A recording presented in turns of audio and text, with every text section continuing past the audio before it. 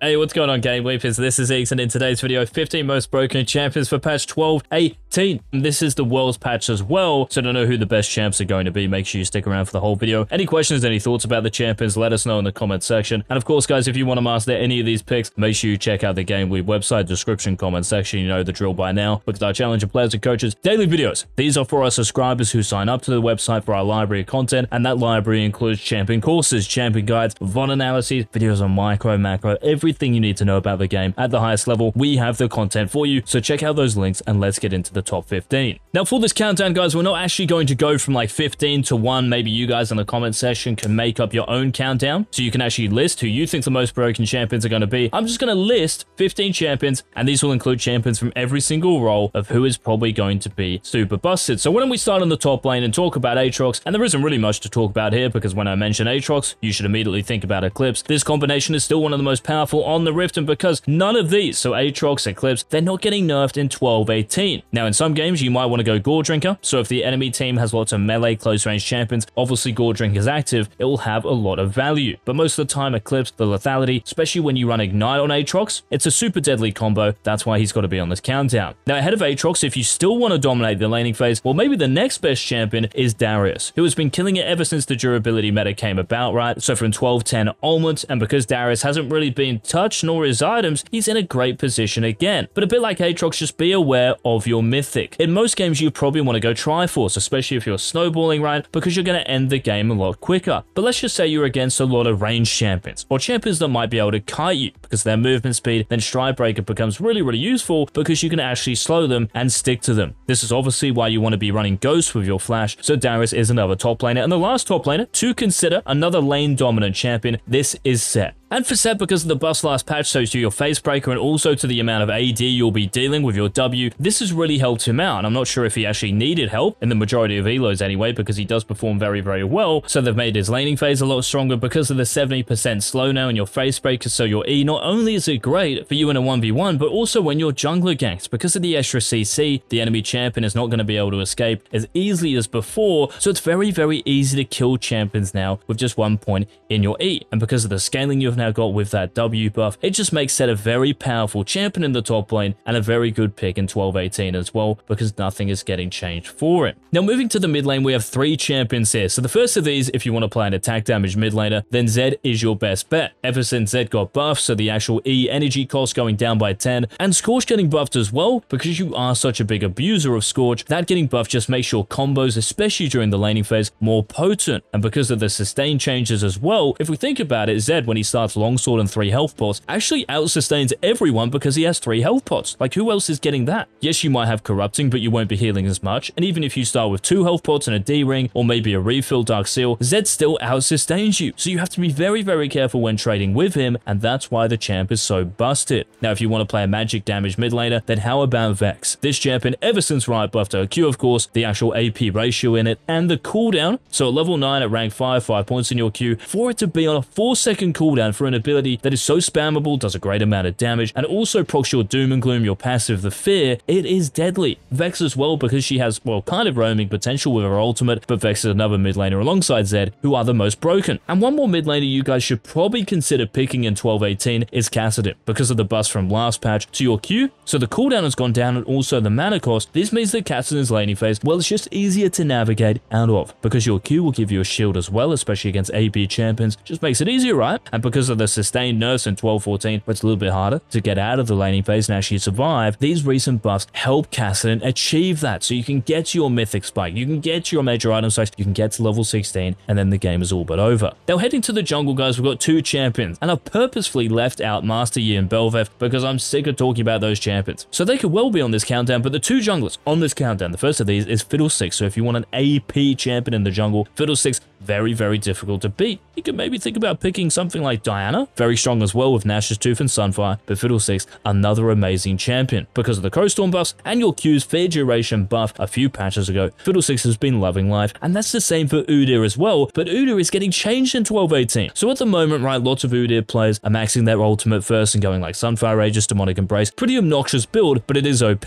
But Riot are changing UDYR a little bit, so they're going to try to encourage you to max your Q first, and for jungle UDYR, I still think this is going to be very very strong indeed. You'll still have amazing clear speed, dueling potential. You beat so many melee junglers who are going to be picked most of the time, so watch out for the deer in 12-18 as well. Now heading to the bot lane, we have 4 AD carries who are on the top 15 champions countdown. This has not happened for a while, so I think we should all start celebrating. Now the first of these, who I think is probably going to be the strongest and most picked at Worlds, this is KAITLYN. Because Miss Fortune is getting nerfed, and by the way, Miss Fortune is another AD carry on this countdown, so your attack damage growth is going down and your HP growth is going down as well, so in the mid to late game, you'll have less attack damage and you'll have less HP, so this affects your scaling as Miss Fortune, of course, but she'll still be very strong. And yes, KAITLYN, because of these Miss Fortune nerfs, is going to be the standout. She's already performing so well because of the headshot buffs a few patches ago, and because of the sustain nerfs, right, it really makes poke-based AD carries and supports, so KAITLYN Karma, KAITLYN Lux, KAITLYN maybe something like a ZYRA, anyone who can really abuse Scorch and just poke the enemy bot lane to oblivion, they just become more valuable because of the meta shifts. So KAITLYN I'm anticipating to be the #1 AD carry, and Miss Fortune will be another strong AD carry, and the other two, one of these is DRAVEN. So DRAVEN, because lots of AD carries around him have been nerfed, and even though DRAVEN's Q's base damage got nerfed a few patches ago, hasn't really changed the fact that DRAVEN is still a very strong ADC, especially during the laning phase, right? Who can actually compete with this guy? Maybe Miss Fortune is very strong because you can just slow the DRAVEN with your E. Very hard for a DRAVEN player to avoid your bullet time at that point, so maybe if you are a DRAVEN one-trick pony, make sure to keep banning Miss Fortune. But apart from that, like, every lane is probably going to be free. KAITLYN might be a little bit difficult, but I still think no one is strong enough to compete with a good DRAVEN player, so he has to be in the video as well. And the final AD carry, guys, if you do want to counter pretty much any AD carry in the game, then SAMIRA is the champion to pick. Because of the extra scaling Riot gave you way back at the start of the season, so they gave you attack damage per level, and they also gave your Q more attack damage in this. And remember, because you're building lifesteal in the form of shield bow, your Q dealing more damage, and your auto attacks, you're going to lifesteal more. And of course, through your abilities as well, this is super nice for SAMIRA. It means there's less pressure on you to actually stomp during the laning phase, which is what it was before. You have to start the snowball going, otherwise you will lose. Not the case anymore. But because of your scaling, you can match it with the best of them in the mid to late game, even if you don't get going in the early game. So she's the final AD carry to consider. Now the 3 supports, guys, we're going to start with the best Enchantress in 12-18, this being JANNA. No nerfs, nothing's changing, she's still going to be broken. I don't think anyone can really contest this because across the board in every single elo, JANNA is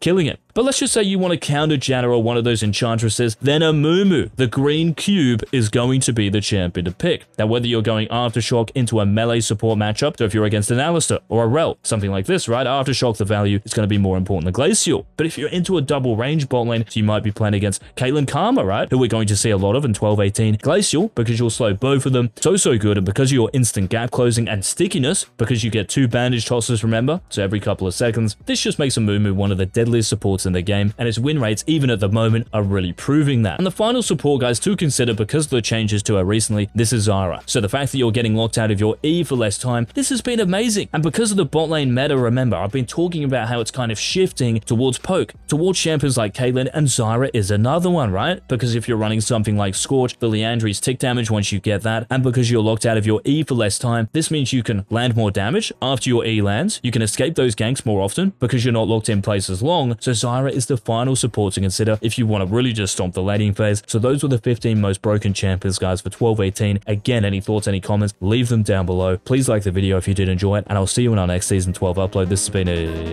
Peace.